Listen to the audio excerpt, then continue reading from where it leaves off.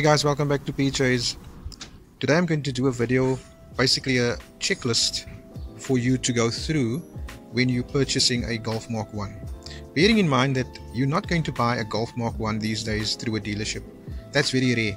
You're going to buy it through a private individual. So you want to be prepared and you want to be informed. So in this video I'm going to give you a bit of a checklist that you can go through when purchasing your potential GOLF Mk1 from a private individual. So basically what I'm going to cover is the body, the engine, the cooling system, the suspension and the interior. Just a few pointers on the most important issues that you need to look at. Now, one of the most common areas with a Mk1 rust. So when you purchase your car, have a look at these posts. These posts, they always develop rust, and you can see mine has started a little bit here, but I've basically covered it because I'm going to be fixing that soon. And you will also find some rust developing here, so just keep your eyes open when you inspect the car that you want to buy. And also very commonly these gutters, they always seem to rust up. As you can see here, mine was also starting a little bit, but I've just covered it a bit with some protection until the time comes when I do it again. My paint is also starting to peel, but let me tell you, I've had this car now for 12 years and it's given me great service, and this is the condition that it still is in at the moment. And also have a look in here, see how solid and rust free the area is that is just under the rain tray. Have a look at that, because if you have too much rust there, you're going to have rainwater getting onto the fuse box in the cabin. And then what you can do next, go to the boot of your potential purchase and have a look at the carpet to see if there's any signs of rainwater leakage and stains, because these cars, they commonly leak in water through the lights, and it comes into the boot and it settles onto the spare wheel. And you can actually see if a car is letting rainwater in by the boot by checking on the mat, and also you will get an odor. And then also, if you're able to, get underneath the vehicle and have a look at the undercarriage. You don't want to buy a Mk1 that has got a floor pan that's rusted away already, so get underneath and check it out. Surface rust like this here on the front suspension parts, that's nothing, that can be done away with. It's just surface rust, but more so there under your seats, that's where you don't want to have a weakness in the floor. And then when you come to the engine, check visually if you have oil leaks, maybe a little but not excessive. It normally comes from the tappet cover, this area over here, and that's not too serious. Then also go to your sump, have a look at the sump. As you can see there, take your hand and do that, and you'll be able to see if there's any oil coming out. And also between your sump and your gearbox, feel here, because sometimes you can have a gearbox leak from here. And you can also do a check by taking off the breather pipe. Have a look at the breather pipe. You'll see some Golfs, they have excessive amount of oil coming out here, and that would be a telltale sign of either compression rings or valve stem seals. You can even go further and take out the air filter here and see if it's not soaked in oil.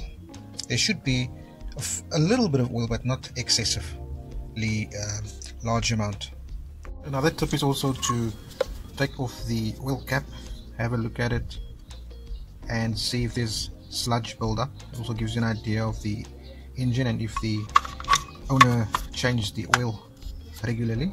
And you can also go to the dipstick, have a look at the actual color of the oil on the dipstick. It should be between, you know, like a light golden syrupy to brown color. Mine is due for an oil change now. I change mine every 6 months or 5,000 kilometers. So have a look at the oil. The oil will tell you a lot what's going on inside the engine. And then you can also go to the actual exhaust.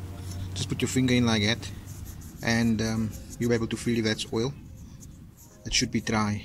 If there's oil coming out here, then you know you have an issue with either the valve stem seals or the rings. Then you can basically just have a look at the condition and the cleanliness of the engine bay. You can see if the owner has taken care of it or not.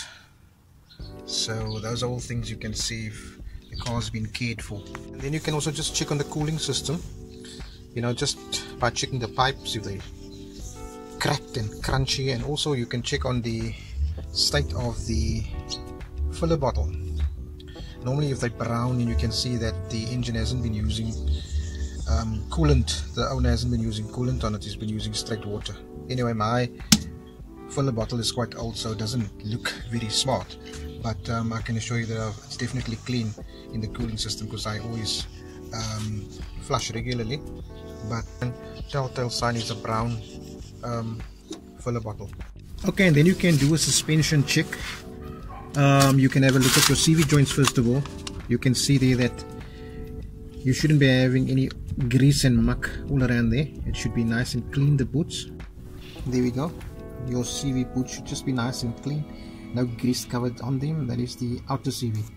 And if you look further back, you'll see your steering rack boots. They should also be nice and clean. They shouldn't be torn. There you go. All nice and clean. No tears. And then visually, as you're lying under the car, you can just check on things like your control arm for damage or for it being bent and things like that. And you're looking at your ball joints and all those other components that you can maybe spot that has a problem with it. And things such as your gear linkages and stuff like that.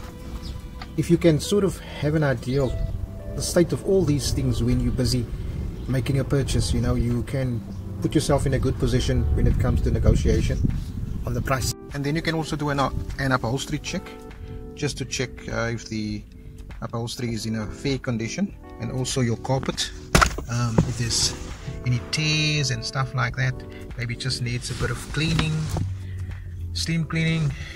That's not a big issue, but generally you want a vehicle with a reasonably good upholstery. And then you can proceed to start the vehicle up. Listen to the engine. If it's not making excessively loud noises, take it for a spin, drive it for a bit, check if the car performs well, the alignment, there's no noises, no vibrations, no shaking, no pulling to the one side.